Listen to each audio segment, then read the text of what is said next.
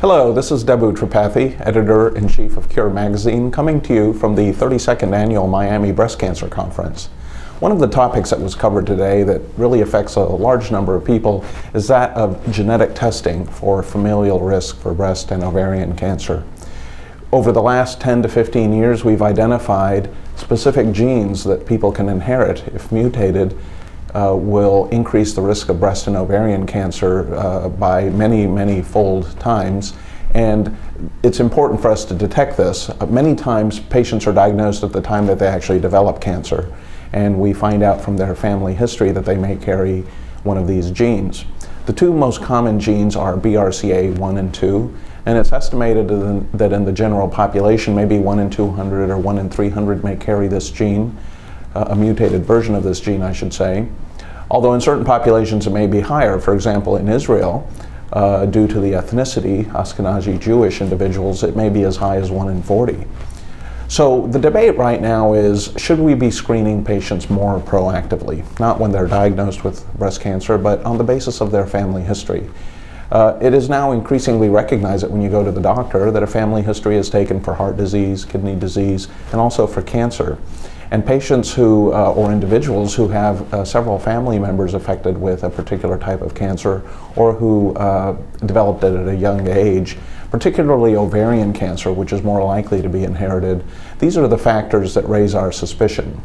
So the criteria for testing patients who are diagnosed with breast cancer are fairly straightforward. Anybody who's diagnosed under age 45 or so, we usually recommend genetic counseling first so that they understand the implications of genetic testing, and then once they understand and agree to proceed, then actually genetic testing for BRCA1 and 2. Also, for people that have a very strong family history, particularly ovarian cancer or male breast cancer, these are also flags that would raise suspicion. Now, as the testing has gotten more sophisticated, it's also become more accurate. When we first started doing testing, we would sometimes get results back that we couldn't clearly say was a mutation that could increase the risk. There are many variations in our DNA that may not necessarily be mutations, and these are known as variants of unknown significance. But as we have gotten more data and been able to look up the extended family of these individuals, the number of these unknown variants has actually gone down, and so the testing is more accurate and we feel more confident. Now, one of the developments that has occurred with next generation sequencing is that we can look not only for BRCA1 and 2, but we can look across the whole genome and identify other genes that have more recently also been associated with an increased risk of breast cancer, although we know less about these genes. They go by names like PALB2, BARD1, and RAD51. So these are genes that we're still learning about, and these variants of unknown significance, where we don't even know if it alters the gene function or not, is a much higher percentage of cases.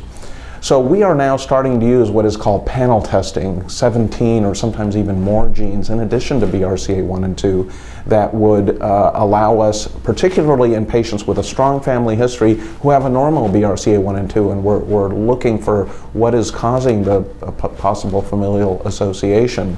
So this is a big controversy, and it was debated very widely at today's conference.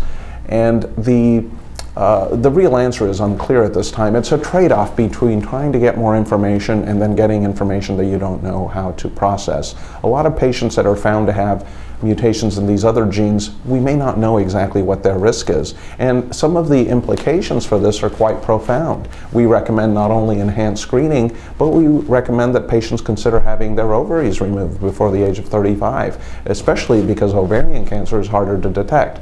With breast cancer, also preventive surgery is a consideration, although we do have screening techniques that are somewhat effective, although not 100% effective.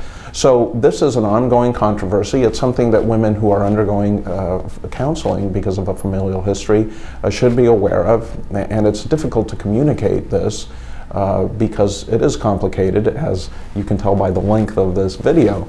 And so it's critical that patients get genetic counseling and not just testing in the doctor's office. Genetic counselors can spend the extra time, sit down, they have the expertise to talk not only about the science behind it, but a lot of the emotional issues and patient choice issues and preferences that go into making this important decision.